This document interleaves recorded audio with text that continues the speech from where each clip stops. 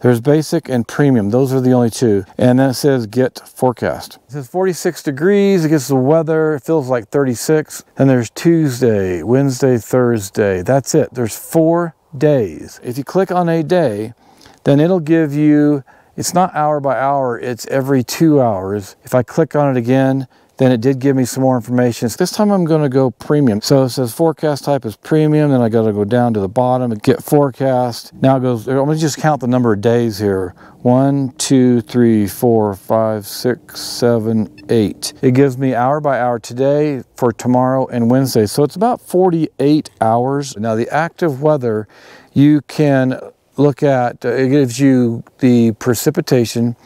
It'll show the weather. What's better is about this is it actually shows the storm system, and then it gives you wind, temperature. So if you click through it, you can get more detailed information.